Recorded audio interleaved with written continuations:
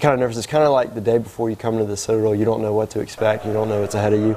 So you're a little apprehensive, but when you wake up and once you get downstairs and you start the PT, you're like, all right, I'm in it. There's nothing I can do to get out of it. So let's just roll through and hopefully this will be over soon.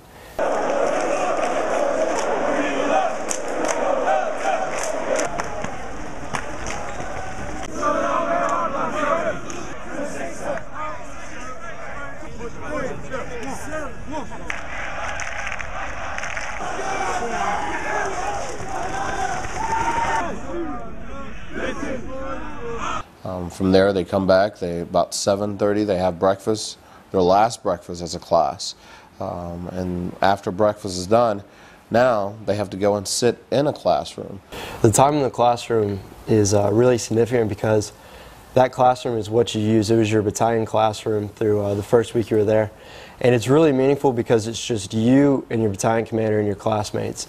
And with that leadership, that guidance, you go out to the gauntlet shortly thereafter. And that gauntlet, you get to show again, hey, listen to me. This is where we are. This is our day. Down, up. Down, up. Let's go. Let's go. Let's go. Let's go. Let's go. Let's go. Hey, you're going up here. Good push up. You know, you think that you're done when you finish one station. You're like, you know, push harder and harder at the upperclassmen side, and you're going as hard as you can.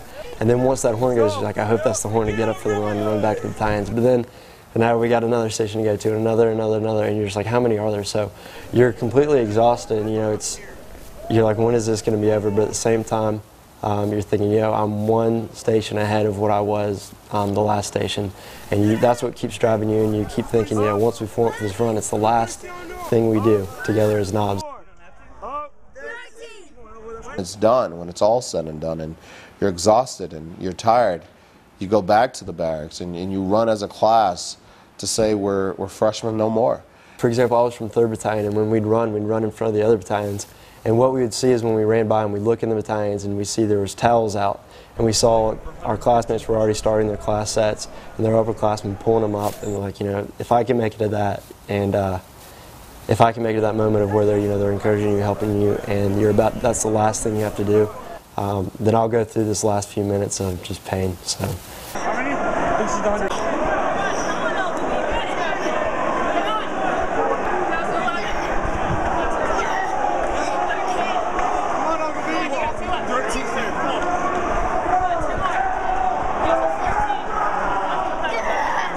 That one person that helps you along the way is someone that means a lot to you and someone that you'll never forget. And it's a moment you'll never forget for the rest of your life.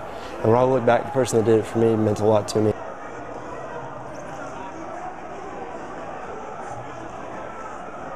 That was really one of the highlights of Recognition Day, was that last class set that they did with you.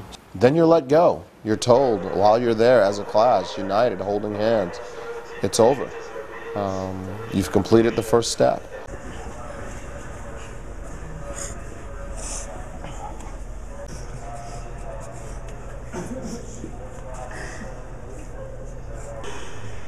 Members of the class of 2013, the 4th class system is no longer in effect.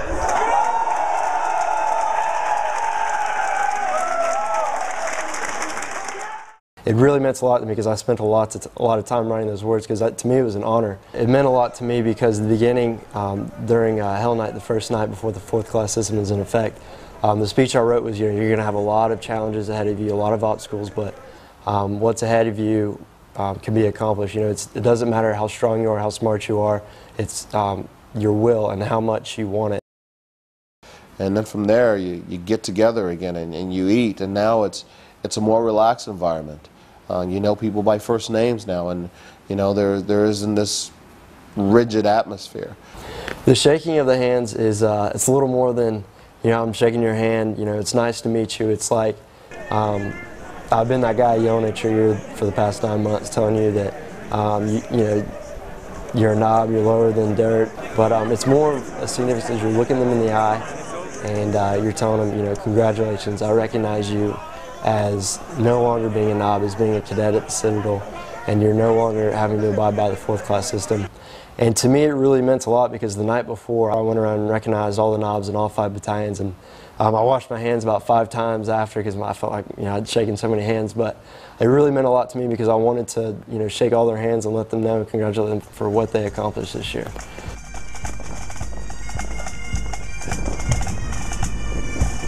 After that whole day, you're like, oh, I got to do this. It's just a blur. It's still hot, and you got to march Marion Square.